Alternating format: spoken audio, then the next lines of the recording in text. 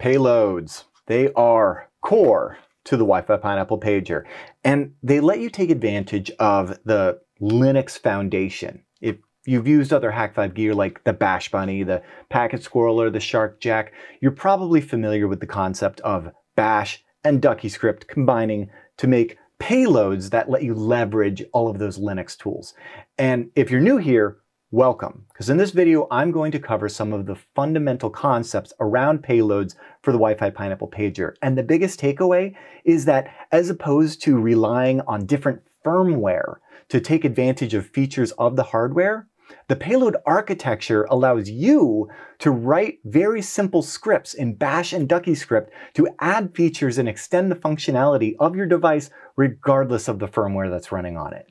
So this is a very exciting new concept to the Wi-Fi Pineapple that previously had an architecture with a web interface and modules written in Angular. This is very simple. It's Bash, it's Ducky script, and it's quick and easy to build. So let's just go ahead and get started and first understand the directory structure and what that means.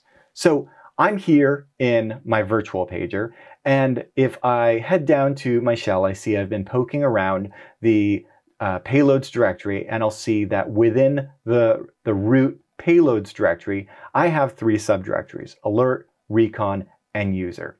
So alerts, we've talked about this a little bit in the past. Essentially, those are payloads that, if they're enabled, they'll execute automatically, triggered by events in the Wi-Fi airspace.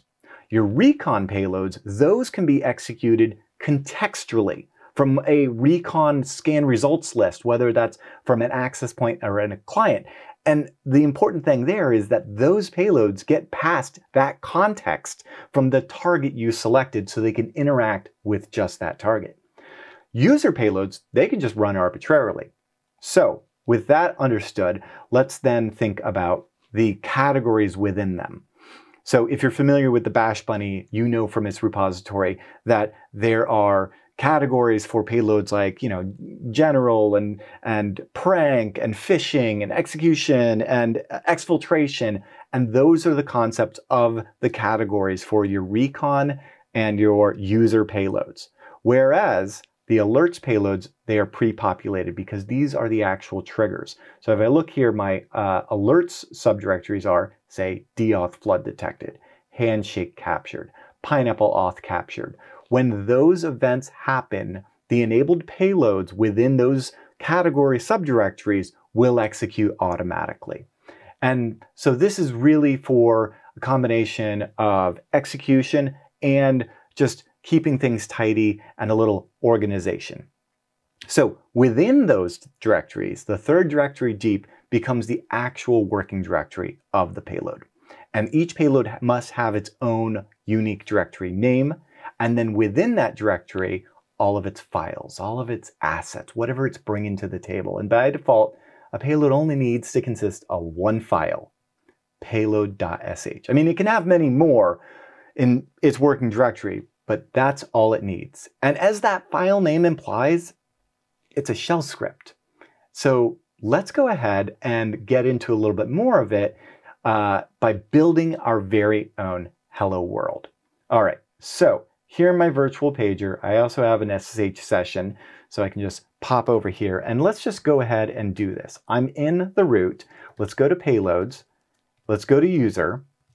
And we're going to go ahead and make a new category called example. So make directory example. And then within example, let's go ahead and make our new hello world directory. Great.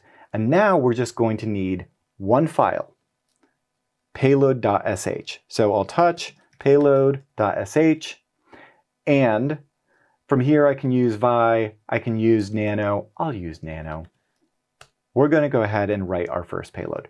The very first line of any shell script, what we need is a shebang or !bin/bash.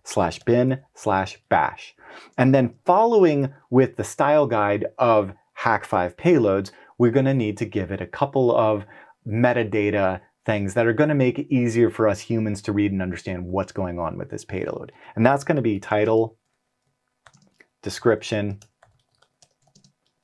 author, and version. So for the title, we'll call this Hello World. For the description, we'll say a classic. The author is going to be Hack5 Darren, and the version is going to be 1. And I'm just going to show you the first and simplest and easiest Ducky script command, and that is quite simply log. And this will help us introduce the concept of the payload log. So within log, I'm just going to give it within quotes, hello world. There we go. I'm going to go ahead and save that file. And lastly, I'm going to make it executable. If I see it is not currently executable, but if I do chmod plus x payload.sh, it is now executable. So if I come over to my pager and I go within payloads, you'll see I now have both a general and an example directory. If I go within example, you'll see there's my hello world. So let's select hello world and let's choose to launch it. And this right here is the payload log.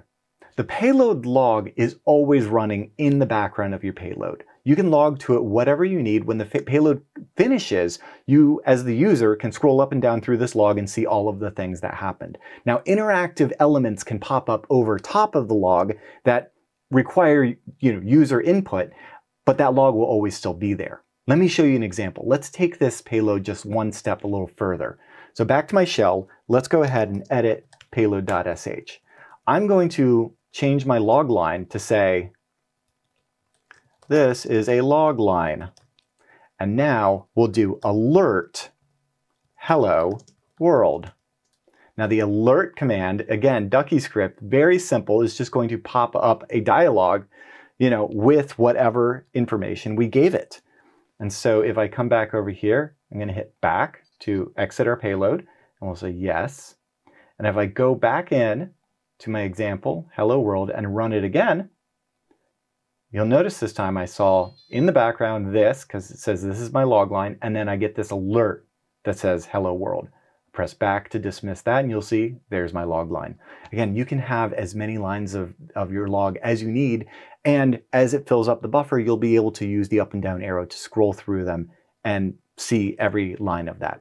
So there is like the most dumb, simple hello world payload that is a user payload that you can get going. So we've just introduced 2 bits of Ducky script, log and alert. Let's go ahead and actually take a look at those. If we go back to our shell and I say which log, it's going to say that that's in USR bin. Let's head over there. CD USR bin. And I'm going to use this ls command, which is just going to list all of the all caps files in this directory. And you're going to see here, each of these is a Ducky script command. And I'm going to show you that if you'd like to start working with these and understanding how they work, all you have to do is just run one of them. So for instance, I showed you alert. You may also notice that up here there's alert ringtone. Let's go ahead and run alert ringtone, and it will tell us the usage. It's going to raise an alert modal with a ringtone, and it simply accepts true or false whether or not to ring, and then our message. So I can do alert underscore ringtone, true, and then hello world.